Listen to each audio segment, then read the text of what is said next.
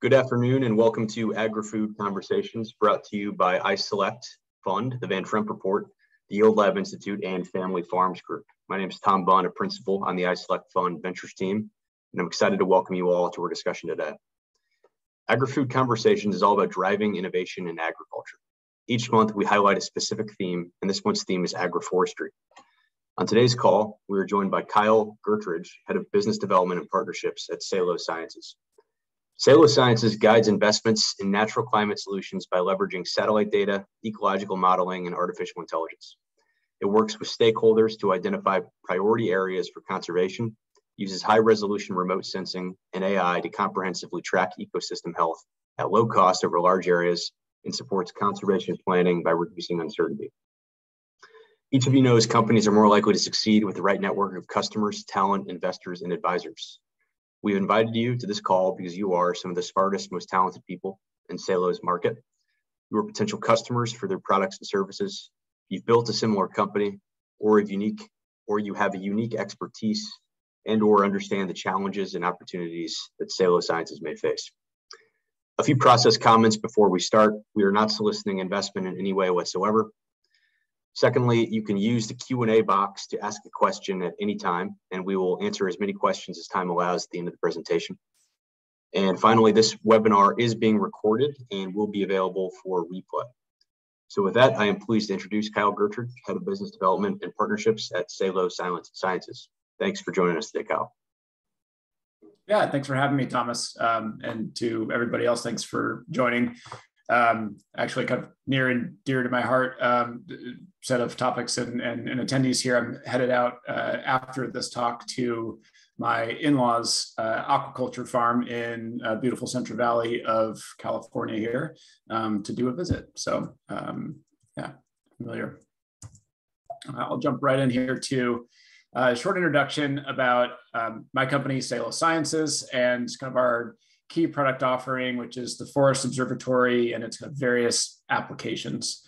Salo Sciences is a remote sensing focused technology company whose expertise lies at the intersection of ecological modeling, especially with respect to forests and forest ecology and other woody biomass, remote sensing technology, particularly airborne LiDAR and satellite data collections, as well as data science and computer science with respect to machine learning, deep learning, and artificial intelligence algorithms.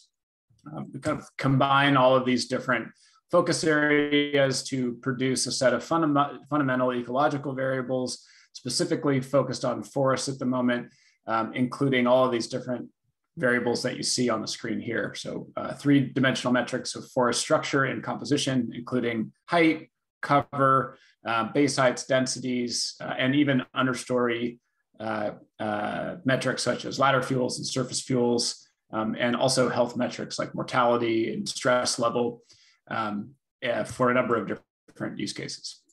The Forest Observatory produces data at the 10 and 3 meter resolution, so nearly individual tree level. So compared to kind of traditional vegetation mapping systems, somewhere between 10 and 100 times the resolution, and much more accurate when compared to legacy data sets like the US Forest Service land fire data set, which is at the 30 meter resolution. It's also current and updatable as often as monthly at enormous scale. Whereas landfire and LiDAR, airborne LiDAR data collections typically are hard to do on a kind of regular, frequent cadence. We can either fill gaps between those collections or just produce ongoing monitoring on a frequent timescale. Because it's all satellite-based, this data is derived directly from satellite imagery. We can produce huge data sets over a continent scale and across various ecosystems with great consistency, having it all being derived from the same data production pipelines rather than kind of consensus ground-based data production system. I'll get into kind of some of the applications of this after some visual examples. This is the US Forest Service is Landfire data set for forest structure. This is their data for tree heights visualized in the Central Sierras at a 30-meter resolution. And this is the data that we're producing at 3-meter resolution. Clearly much higher resolution, much more detailed, but you're also picking up things that aren't present in the Forest Service data set, including a very large burn scar kind of directly across the middle of the landscape, more detail in the commercial timber operations on the eastern side, and on the western side, more detail in the developed area in the WUI there. So in terms of understanding forest structure and composition, we're giving significantly more detailed insights for a number of purposes, including fuels reduction, understanding the impacts of wildfire, and tracking and monitoring commercial timber harvest activity and regrowth.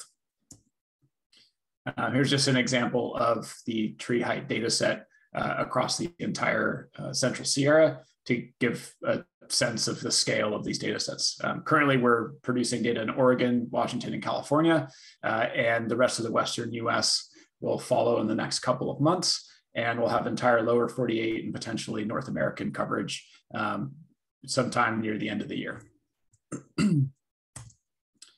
One of the key applications of this data is in wildfire modeling. So you can take all of those data sets we showed are inputs to kind of your standard raw thermal based wildfire spread model, same models used by the Forest Service and CAL FIRE, but with much better data inputs to produce one kind of predictions of wildfire spread, and then annualizing those and simulating millions and millions of fires over the course of a theoretical year. You can produce really fine resolution, highly accurate maps of wildfire risk. So what wildfire risk to structures, developed areas, but also to wildlands and commercial timber applications. We currently use last year's hourly weather data and our own proprietary fuels data to run these simulations.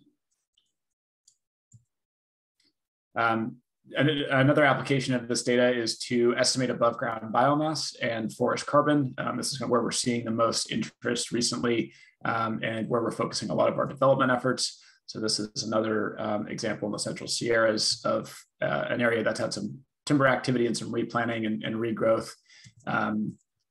And we are quantifying above ground carbon at 3-meter resolution using planet scope imagery.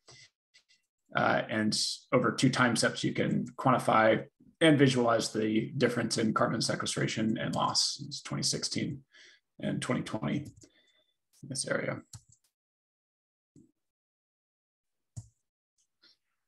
We are serving this data through a partnership with a company called Upstream Tech, utilizing their Lens landscape monitoring platform. It's this great front end, a web-based front end tool that allows you to upload different site boundaries and locations and import a bunch of different data sources, including commercial and freely publicly available satellite imagery and indices, as well as our own forest data, such as canopy height, cover, above ground carbon, and also tree count algorithms to quantify some of these metrics across your own properties. So particularly useful for reforestation and afforestation-based forest carbon projects, and also applicable to improved forest management use cases as well. Be happy to provide a live demo on this to anybody that's interested as well. This is just now gone live in the last month or so. Some other use cases of forest observatory data. We talked about the modeling wildfire use case using our fuels data to improve the realism and accuracy and currency of input data sets to wildfire spread models. You can also use the high resolution height and cover data to do defensible space monitoring by cross-referencing building footprints and buffer zones with those spatially explicit height and cover data sets. as well as wildfire hazard mitigation planning. So identifying areas of high wildfire hazard, and then using the fuels data to evaluate where high impact fuels reduction or forest restoration projects might have the highest impact in reducing high wildfire hazard areas, both by reducing fuel loads for spread rate and intensities, and being able to do that analysis. We can also do analysis of burn severity post-fire to get a sense of potential ecological impacts, including risk for mudslide and the opportunity for replanning and for planning those operations. That's the North Complex there. And we also have a system that does individual tree level harvest monitoring. So this can detect basically anywhere in the United States harvest of individual trees over 2 time steps, both in clear cuts, which are fairly easy to do, but it works equally well in selective harvest applications. And then another use case here, maybe slightly less applicable to this group, but using some of the height and cover data to cross-reference with utility asset locations to get a sense of densities of potential strike trees, one for fire risk and also just for asset risk. So more of kind of a large scale public use, but this could be applicable to other types of equipment and hardware as well. Yeah, and with that, I will turn it back over to Thomas for question and answer.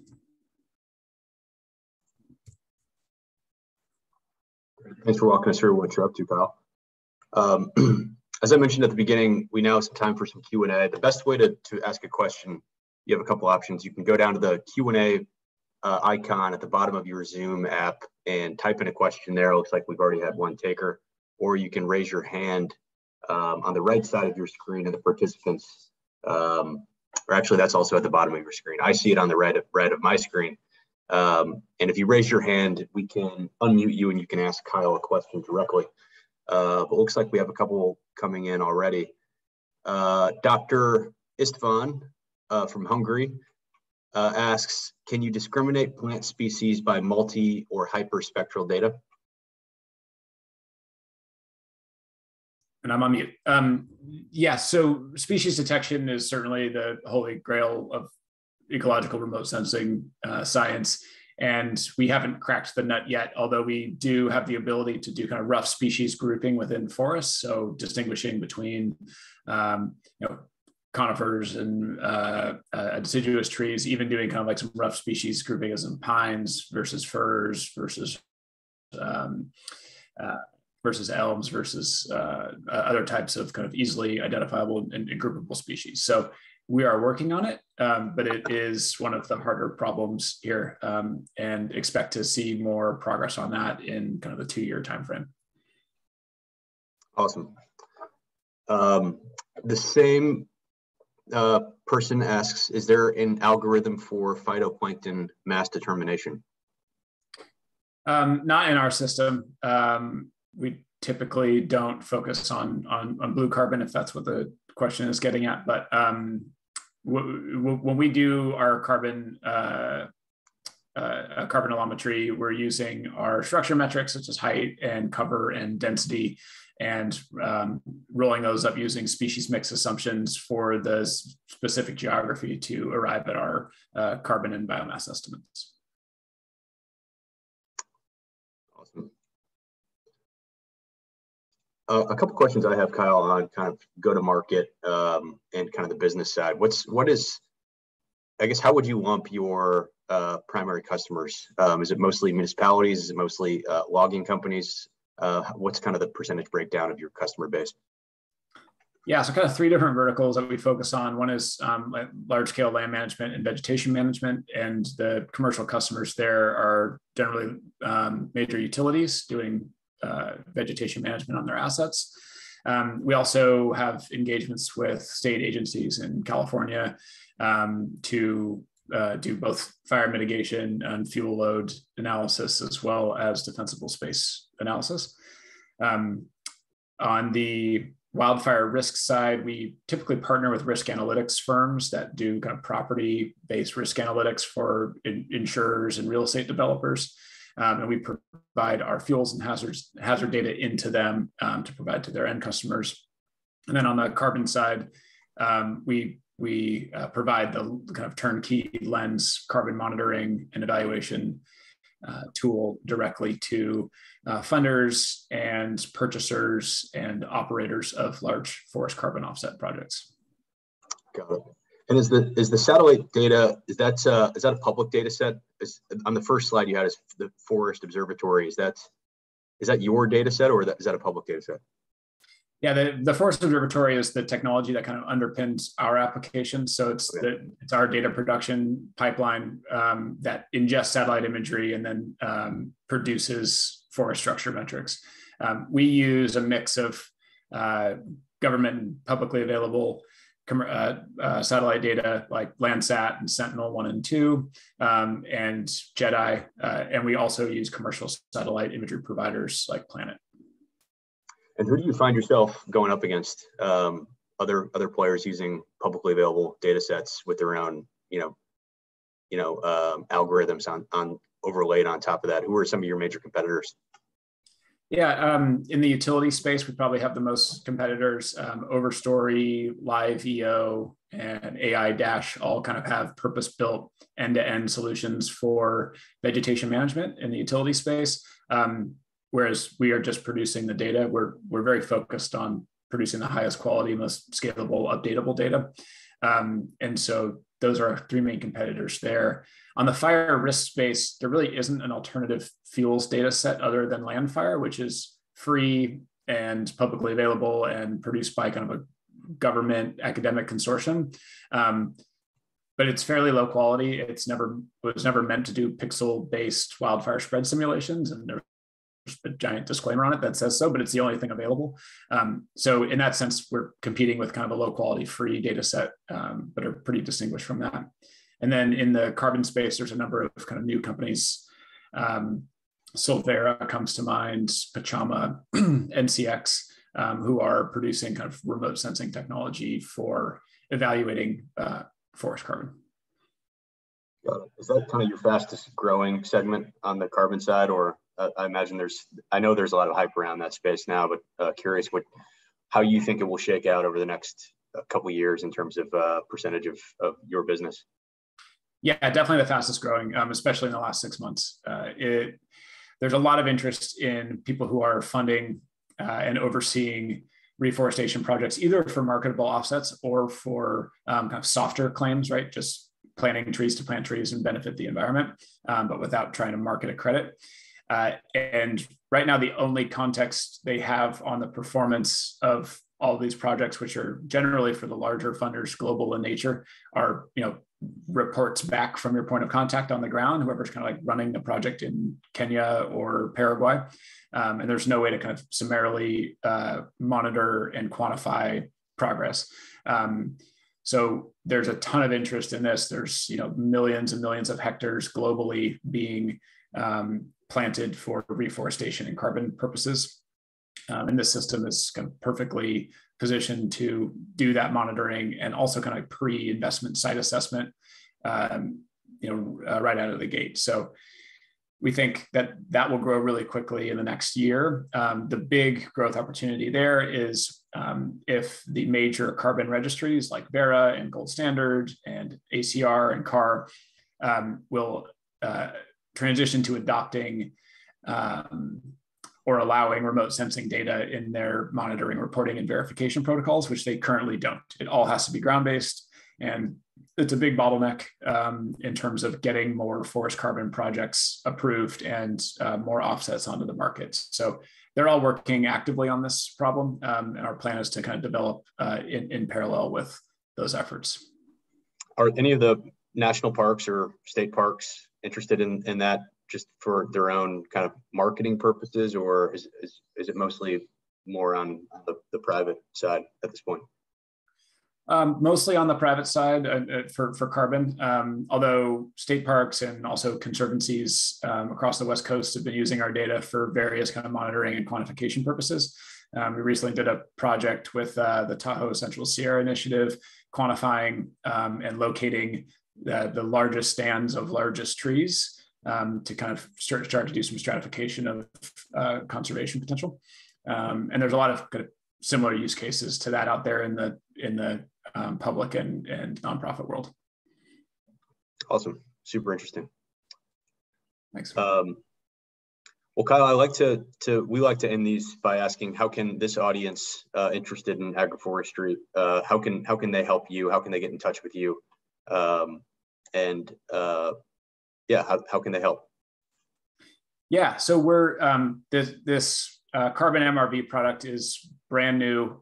It's really kind of a natural marriage of our kind of current off-the-shelf forest monitoring platform and this lens front end that's produced by Upstream. But we haven't put a ton of work into hearing from people in agroforestry who are interested in carbon, kind of exactly what metrics and at what cadences they need insights on. So hearing from the community about what needs to be measured, how and where, and for what purposes is really valuable. And if anybody is interested in monitoring and reporting tools and data for reforestation, afforestation, and other carbon projects, we'd love to hear from you and show you what the tool can do and hear from you where the shortcomings are. I'd say that's probably the primary way.